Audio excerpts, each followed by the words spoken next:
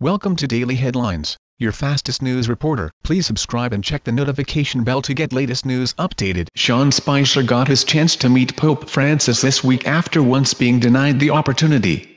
Spicer, who is Catholic, was serving as President Trump's press secretary when Trump traveled to the Vatican in May. But Trump didn't include Spicer in the contingent that held a private audience with Francis, a group that included the president's family members, Secretary of State Rex Tillerson and two more State Department officials, Communications Advisor Hope Hicks, bodyguard turned White House official Keith Schiller and social media director Dan Scavino. At the time, some White House watchers speculated that Trump purposely left out his press secretary, who was on shaky ground. And many commentators said they felt bad for Spicer, who attends Mass regularly and would have been deeply moved to meet the Pope. On Sunday, Spicer got his chance.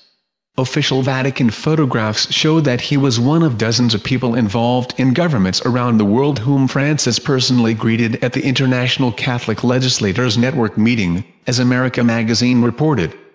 Spicer, who did not respond to a message seeking comment about his latest Vatican visit, resigned his position as press secretary 2 months after the trip with Trump. He quit in protest of Trump's appointment of Anthony Scaramucci as communications director. Scaramucci remained in that job for just 10 days.